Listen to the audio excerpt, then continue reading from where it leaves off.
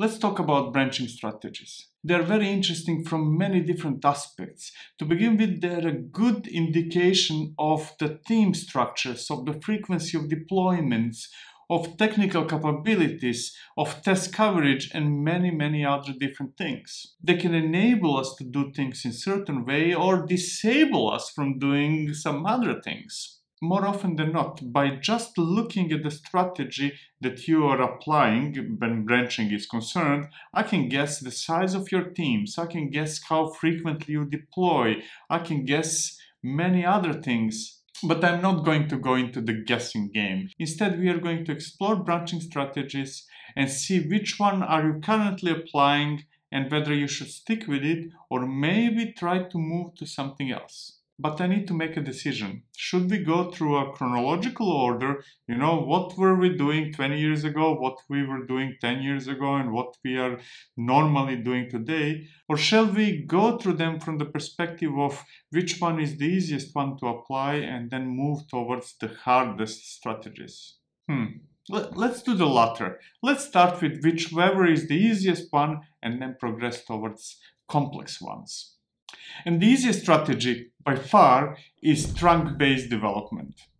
We have a single branch, you know, the main line or trunk or master or whatever you call it, and everybody is cloning that branch, making some changes locally and pushing directly to the main line. No branches, no pull requests, none of those things, just working on features or bug fixes, and as soon as they're done, pushing them back to the main line. That is the easiest branching strategy. There is nothing to do, nobody needs to merge anything, nobody needs to maintain anything, we just push directly to the main line. That does not mean that everything else is easy when doing trunk-based development. As a matter of fact, it's not. Everything else is very hard. We need to have excellent code coverage, we need to be really proficient in writing tests, probably doing some kind of BDD, TDD, some type of testing in advance before writing code. We need to have strong automation, we need to deploy automatically somewhere, and so on and so forth. One thing that is indispensable or almost indispensable in case of the trunk-based development is that we need to use feature toggles. If we are pushing changes to the mainline frequently, and that is the most likely reason why somebody is using trunk-based development, then we need to make sure not only that those changes are tested and that they are valid and that they are working and so on and so forth, but also that half-baked features are not visible to users. So we need some form of feature flags or feature toggles that will disable that half-baked feature from being visible to users even though it is deployed to production. Trunk-based development is the true enabler of continuous deployment. I could even argue that if you're not doing trunk-based development, you're not truly applying continuous deployment. You're most likely doing continuous delivery or continuous integration or something else. Now, that does not mean that continuous deployment is not possible without pushing changes directly to the mainline. It is, but in most cases, continuous deployment is strongly associated with trunk-based development. Now, if you're not sure what continuous deployment, continuous delivery, continuous integration is, or if you would like to see how my definitions of those terms differ potentially from yours, there is a video, there's a link above my head and in the description, so go and check it out if you would like to see more on that subject. I will rank all the strategies by the madness level, how much we go crazy and insane, how much we hate ourselves when applying certain strategies. In case of trunk-based development, madness level, at least when branching is concerned, is minimal, non-existent, low. There is basically nothing to do. I mean, there are other things to do outside of how we create branches and merge them, but within the context of branching strategy, madness level, low or non-existent. The next one, which is slightly more complicated, is feature branching or GitHub Flow. We still have a main line, we always have a main line, but whenever we want to work on something, on some feature or a hotfix, we create a new branch. We tend to work fast when applying feature branching because features are typically split into very small chunks so that it does not take much time to write code for something. And once we're finished, we create a pull request. We review that pull request, we run some automation as part of that pull request, and once everything is fine, once nobody complains about the code quality, the tests are not failing and what's not, we merge that branch back to the mainline. The important thing about feature branching is that we work on very small chunks of something and we have very short delivery cycles. Typically, a team working with feature branches would finish working on a feature within a day or even a few hours, sometimes a couple of days. But anyways, let's say that on average within a day. And that means that not only code is written and tests are written, but also pull request is created, reviewed, confirmed, approved, all the stuff that you normally do. And then within a day, on average, that something is back to the mainline. When using feature branches, typically we are doing continuous delivery or continuous integration. Continuous delivery more often than not. If you're not that confident in what we are doing, it could be continuous integration, but that would already be a smell that there is something wrong. Feature toggles are extremely useful. They're not necessary, as in trunk-based development, but still very, very useful. Pull requests are a must, and we create pull requests not only when we are finished working on something, but whenever we want feedback. So it could be in the middle of development, I want feedback from Joe or whomever, some colleague of mine, and I could create a pull request, get the feedback, continue working on it, push, and once everybody is satisfied, once I got all the feedback, implemented all the feedback, it goes back to the mainline. From the perspective of the amount of work and madness involved in working with feature branches, it is very low level of madness. There are additional tasks to be done when compared to trunk-based development. We need to create pull requests. We typically need to review those pull requests and merge them to the mainline. So there is additional work involved. Nevertheless, madness level or the level of insanity that we are experiencing is very low. Next in line is the forking strategy. That one is almost the same as when using feature branches. The major difference is that we do not create branches from the mainline. We fork whole repositories, work on something, and then create a pull request back to the upstream. The most common use case for forking is open source. Typically, in majority of cases actually, if you want to contribute to an open source project, you do not clone the repository of that project. Instead, you fork the repository, create a copy of that repository, and then work in your own repository. And when you're done, you create a pull request, and the rest depends on the policies of each project. The major advantage of forking repos instead of creating branches is that we do not need to deal with permissions and the RBAC madness. Only the maintainers or core team, usually few people have direct write access to the repo, and for everybody else, the only thing we can do is either read a repo or fork it. And then once we fork it, it's ours, right? There are no restrictions enforced by the team behind that open source project. Anybody can fork, anybody can read, and nobody can do anything else in the original repo except the maintainers, usually a very small number of them. The insanity level or the madness level is the same, more or less, like with feature branches. It's low, there's not much to do beyond reviewing pull requests and approving them. Then we have release branching. Unlike feature branches, releases normally tend to be longer lasting, weeks or even months. Since different teams might be working on different releases, then we have a branch for each release. Release 1, release 2, release 3. One team would be working on one release, another team on another release. Typically, we would have additional branches, one for each hotfix. And that's where situation gets a bit more complicated already.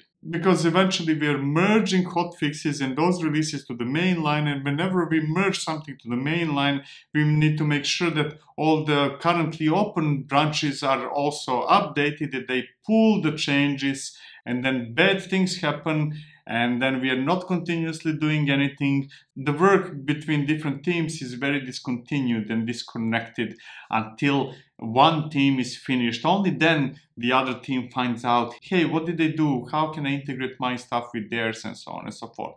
Release branching is typically associated with low frequency deployments. It is often used by teams who deploy once every couple of weeks, maybe once a month, sometimes even only a couple of times or even once a year. If you want a single word that would associate the way how we work with release branching, that would be waterfall. Now I know that many of you are now doing agile, this or that, but still there are many teams that are faking agile and still doing waterfallish things. And a very good indication whether you're still locked in that type of thinking and practices is whether you're using release branches. We have merge conflicts, we have deviation, and we have delayed integration. There is no continuous integration or continuous anything when you're using release branches. The reason is very simple. We have different branches and it takes a lot of time until they're merged back to the main line, and it takes even more time until different teams or different people get to integrate their code with other people's code.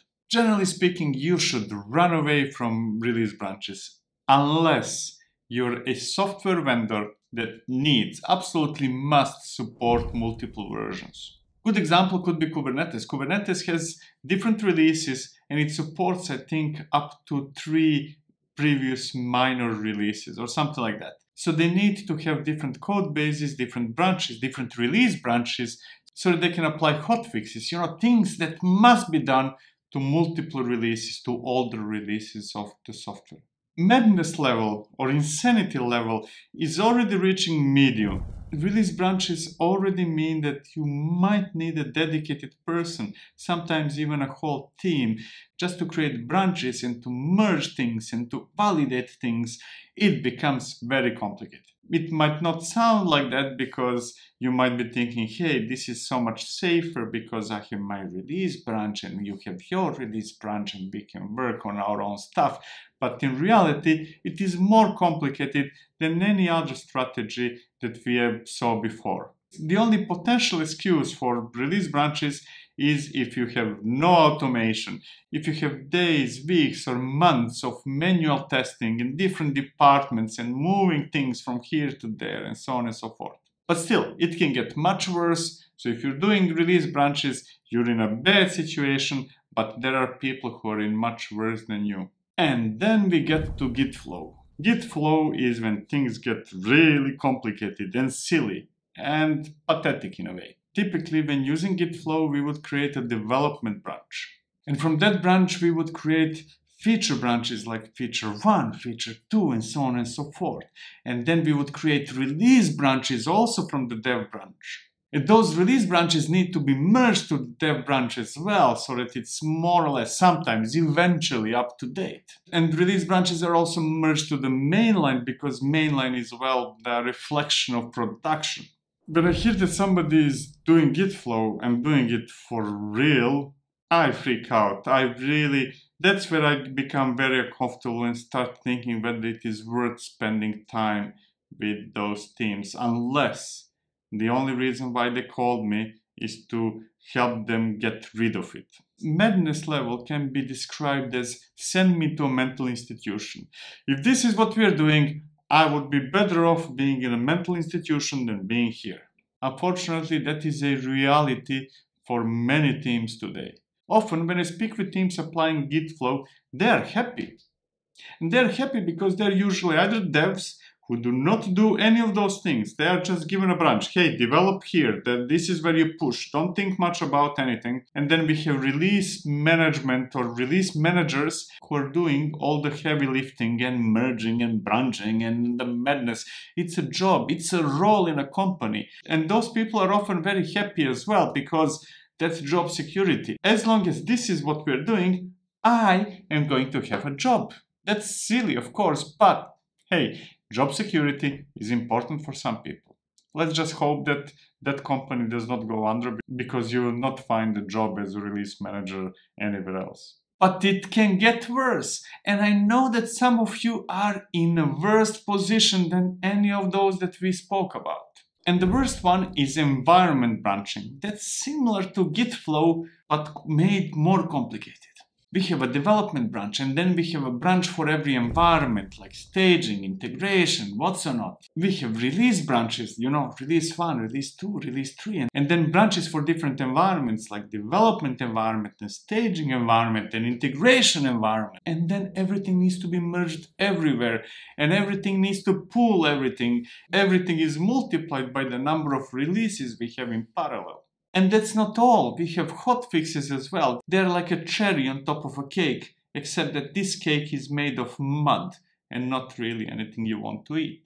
This strategy is silly because it assumes that we need a branch for each environment where we are deploying something. You know, for testing, for integration, for this, for that. That strategy is practiced by teams who do not understand that we do not deploy source code directly to any environment. We create releases, and releases are created once and then deployed to different environments. It makes absolutely no sense. It doesn't make sense today, it didn't make sense 5 years ago, and it didn't make sense 20 years ago. Even though 20 years ago, that was the most commonly practiced strategy, or even 30 years ago. The madness level of this one is send me to a mental institution because it will feel like I'm on vacations. And if that is not an option, please open a window and I'm going to jump. Now the question is, which one should you be using? And the answer to that depends on quite a few factors. But I'm not going to go to all the details, you know, ABC questionnaires and all that stuff. I'm going to simplify it for you. You should be using trunk-based development either if you're a superhero, you understand the importance of testing, automation, your coverage is so high and you trust your tests so much that you can push directly to the mainline. There are very few of us who can do that, and not even for all of those who can do it makes sense to do it. There is another group of people who should be using trunk-based development, and those are people who do not really care about quality. Hey, I do not care what I'm deploying to production and I'm using trunk-based development. So either you're a superhero, you really trust your tests, you're doing everything so amazingly well that you can push directly to the mainline, or you do not care what goes to production, so you just push to mainline and then let's see what happens. Maybe users will complain, maybe they will not, we'll find out. You should be using feature branches if you're working in small, self-sufficient teams with potentially small applications and you know how to split work in such small pieces that they can be done fast, very fast. If you're having an open source project, then forking strategy is the one you should be using. There's hardly any discussion about that. Almost every open source project assumes that you will fork their repos simply because they're not going to open it, give it right permissions to absolutely everybody. And absolutely everybody should be contributing to an open source project, so forking is what we all do. You should do release branches if you need to maintain backwards compatibility and apply some hotfixes to older releases. For the rest of us, you know, people who do not fit in any of the groups I already mentioned, there are two options. Switch from whatever you're doing to feature branches or maybe release branches. The second option is to run and never come back. Just leave, don't do it, it's not worth it. Life is too short to spend valuable time merging branches and resolving conflicts and all those things that I hope were left behind.